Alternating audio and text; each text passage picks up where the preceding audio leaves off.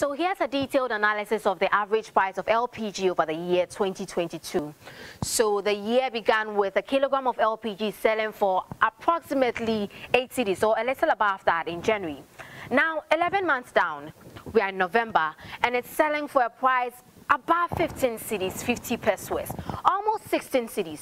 Now that's a sharp rise, almost 87% increase in just a span of 11 months. First, by 70 or 80 Ghana, the cylinder will be full. But these days, if I say I'm going to fill this cylinder, this small cylinder, I'll have to spend about 400 Ghana, which is previously 4 million. I think the government should do something about these things. I don't know the reason why they are not doing anything about whatever. The passengers keep complaining. Some of them even fight with us.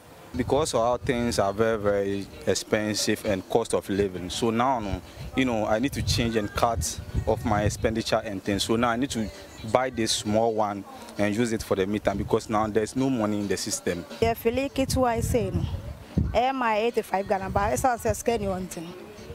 Say, my baby Philippe, 60 Ghana. Well, clearly the unfortunate situation is forcing consumers to either choose between going back to the use of charcoal or bearing the burden of buying expensive LPG. Certainly, charcoal is not really an option because its price is also very high.